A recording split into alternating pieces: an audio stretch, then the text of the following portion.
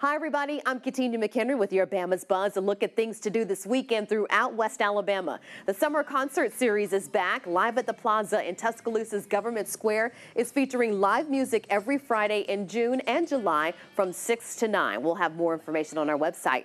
Singer Brantley Gilbert is performing at the Oak Mountain Amphitheater in Pelham this Saturday. The show starts at 7. We'll have ticket information coming up. And the Southern Custom Hot Rod and Restoration Association is hosting their first ever car and bike show this Saturday in the University Mall parking lot in Tuscaloosa. It benefits the Child Abuse Prevention Services and is scheduled from 9 to 1.